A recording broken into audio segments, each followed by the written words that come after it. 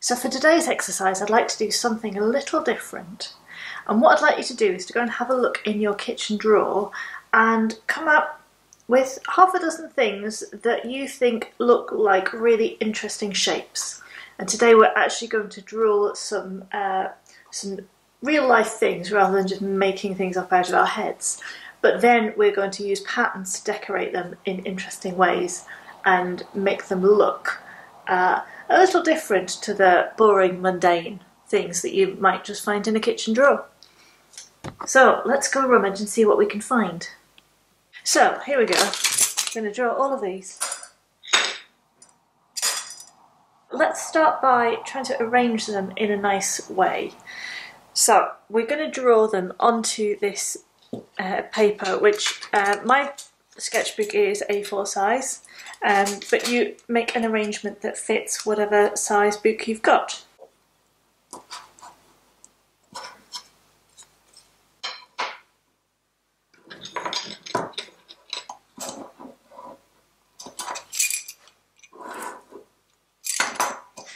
And then I could do something, I should put that there and that across there. There we are. I think that could work quite nicely. So for this exercise I'm going to use a pencil again, and I like a mechanical pencil but anything will work. And then I want a rubber to rub out my pencil marks, and then I'm going to use a Fineliner pen, but you can use any pen that you happen to have. And the first thing that I'm going to do is I want to be able to create a version of this on the page. So I want to be able to take the big shapes that I've got here and transfer them onto here. And I'm going to do that really roughly to start with the pencil. I don't want to go right up to the edges of my page, so I'm going to measure in a little way. And I'm going to give myself a bit of a margin.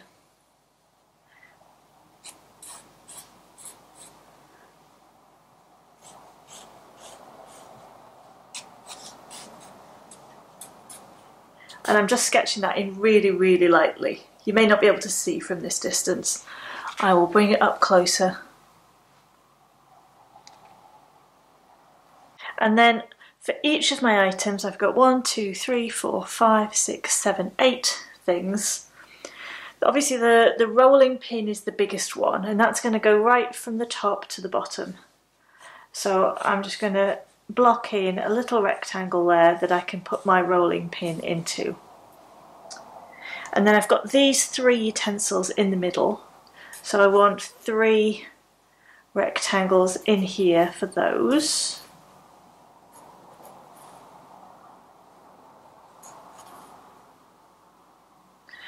I've got my little plant there, which I can mark in. This is a really complex shape, but I just know that it needs to be, I've got it on slight an angle, it's going to be in there. I've got this shape, which starts with a circle, a bit smaller than the plant, and then it's got a handle on it, which comes in here. And I'm going to have that at the same angle there. And then I've got my tin opener at the bottom to block that in there, and then that's where the handle goes, like that. You can see I've just created like a rectangle. That's pretty much it. And then round shapes for the round objects. And yeah, that's all I'm going to do right now. And then what I'm going to do is I'm going to take each object at a time, and I'm going to draw a little bit more carefully, a little bit more closely. I'm going to start that again with the pencil, and then I'm going to go over it all with pen when I'm happy with it. So I'm going to start with the rolling pin, and it's got this central section that is pretty much just a rectangle. It's slightly wider in the middle than it is at the sides. So I'm going to draw that in here.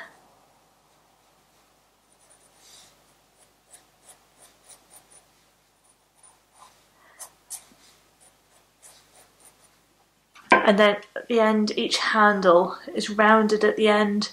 It comes out to a little point here, and then it goes in and comes out again. So I can draw that by drawing the round bits on the end and having them coming in there, and then drawing where I think, try and keep them nice and equal. I think that's going to be there.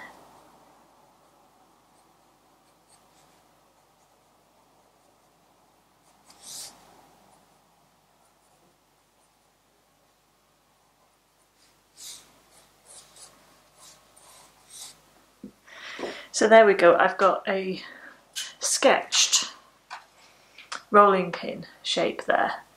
And I'm going to sketch each of them separately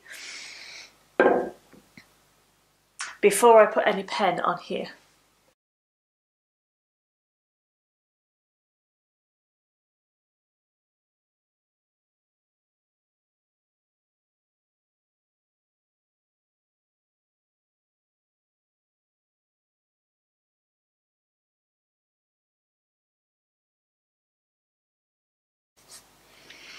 So this is a bit more of a complex shape. So I'm going to start with a handle, and it's got a nice curve around there. And then I can draw the slit up the middle of the handle, like that. Then the handles come to an end about here, so I can draw that across there. And then we've got the handle here, kind of, it comes across at a bit of an angle and then curves that way, and that side curves that way, and do a few lines to get them nice and neat. There's a line that comes across there, and then there's a little circle in there, and then at the top it comes in a little way, and then there's a bottle opener bit on here.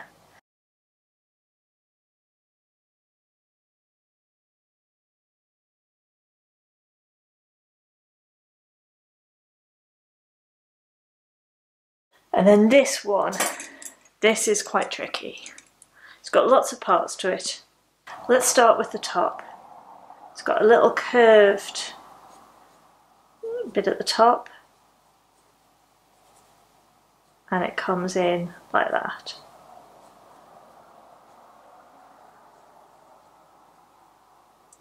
And then we'll just do a straight line down here. I know it's got some marks on it.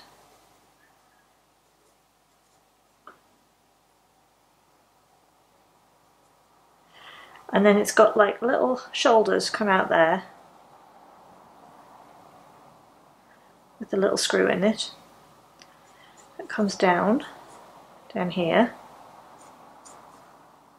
and it flares out a little way, and then I'm just going to do straight across there. So to draw a complex shape like this, it's really just about breaking it down.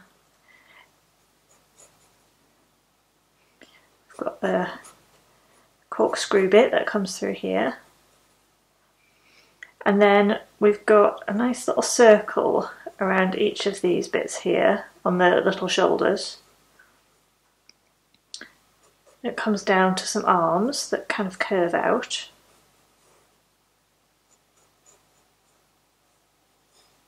And then there are little knobbly bits on the little shoulders, like that. So now I'm going to go in with a pen, and I'm going to use the pen to refine the sketch. So I'm going to be really deliberate and do one line. But if it goes off, if it goes a bit wonky, it doesn't really matter. If you've got the basic shape of it, your eye will fill in the rest, so don't worry too much about getting it exactly right. Where I did the pencil sketch, I did lots of little sketchy lines like this. And what I can do with the pen is pick the best of those lines.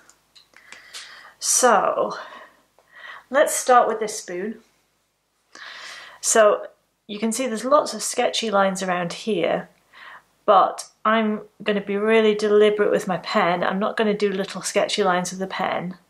I'm going to be really careful and controlled. I'm going to go slowly, and I'm going to take it around here. Now you can see here I've got a couple of different lines, so I've got a couple of different options, and I think this line on the inside is a little bit better, so I'm going to take that one. There we go.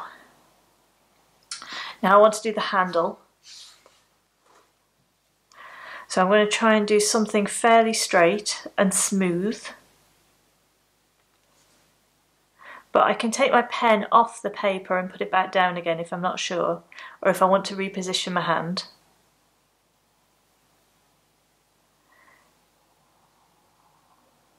And then I'm just going to take it round the end and bring it back down to meet this line here.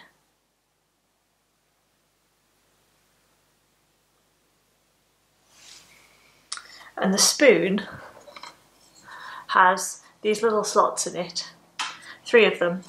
So I'm going to start with the middle one.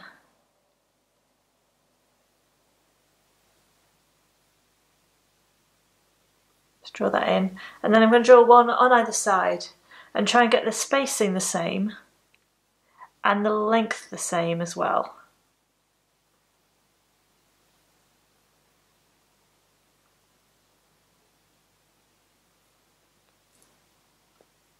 And then to show that it's a spoon and it's actually got some depth to it, it's really helpful if I put this line in around here. Now I didn't do a pencil sketch of that. I'm just using my my pen to draw that in, and I'm going to continue that around here as well. I'm not going to draw it in all the way around, just in a couple of spaces, and it'll look more spoon-like. So now I'm going to go around and do all of the other utensils in exactly the same way.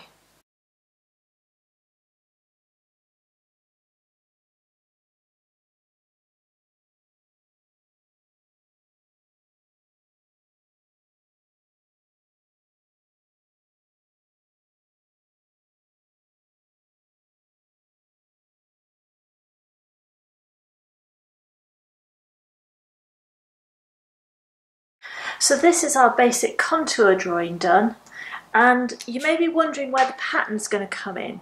Well, what we're going to do is we're going to decorate this. So it's looking quite simple at the minute, but we're going to add some pattern to it in ways that the original items don't have.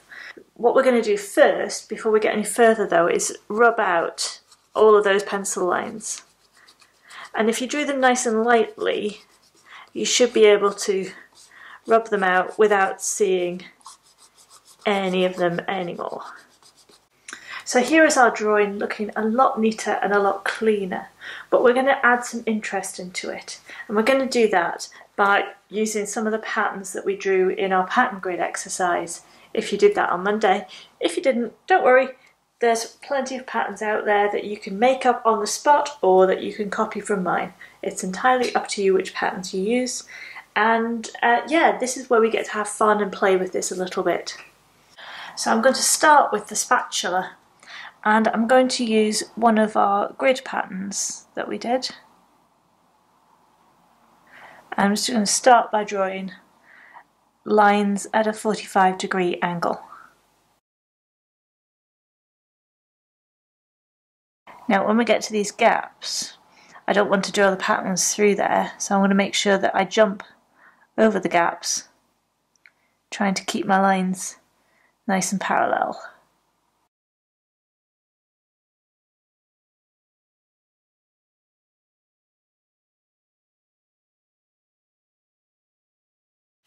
And you know, I quite like it like that, so I think I might leave it there. I can always come back to it later on if I change my mind. So I think I'm going to do this little tea strainer. Now, the strainer itself actually has some mesh in it, so it might be good to do something that looks a bit like that mesh, and it would replicate the pattern that we put up here on the spatula as well, but we'll make it slightly different. So I think I'm going to do a nice little pattern of scallops around the outside. So let's do this cake slice, and I want to make this quite fancy and quite decorative. So I think for the actual slice bit of the cake slice, I think I'm going to do some nice scallops like this. It helps to start in the centre of one scallop and then go to the side. It can help you work out where your lines should start.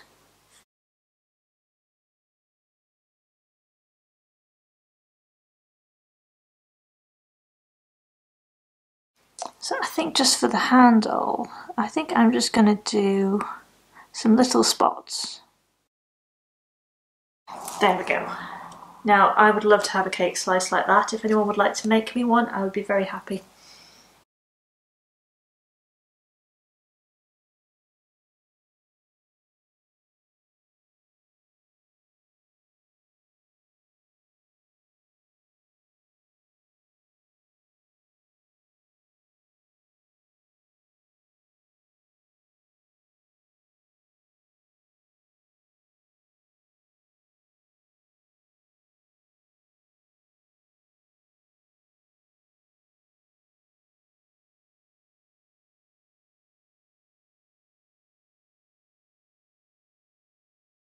And so here's my finished kitchen drawer items, nicely decorated and much more interesting than the actual objects from my actual kitchen drawer. Now you could annotate this if you want and write on what everything is. That's quite a nice thing to do. I'm not going to do that because my handwriting is absolutely terrible. So I really look forward to seeing your kitchen drawer drawings, and I look forward to seeing you in the next one. Thanks. Bye.